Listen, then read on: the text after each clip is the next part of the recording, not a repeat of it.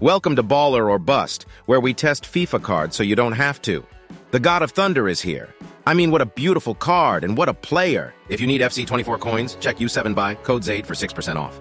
He's so good in game, too. I'm surprised I don't see more people using him. I can see why Faddish loves this man. He can do it all. With 90-plus pace and the rapid-plus playstyle, this dude knows how to get on his horse and just book it. 4-star weak foot with finesse shot and all 85-plus shooting stats, he's got great finishing ability and can practically hit them from anywhere.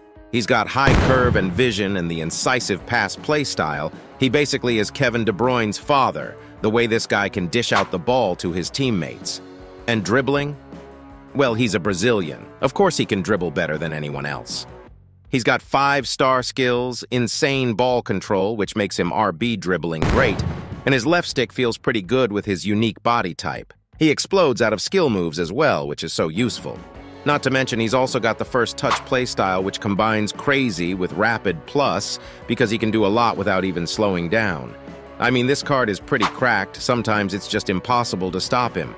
The only downsides I really felt were his lack of strength, and occasionally his shooting animation was weird, but he's the God of Thunder for a reason. So,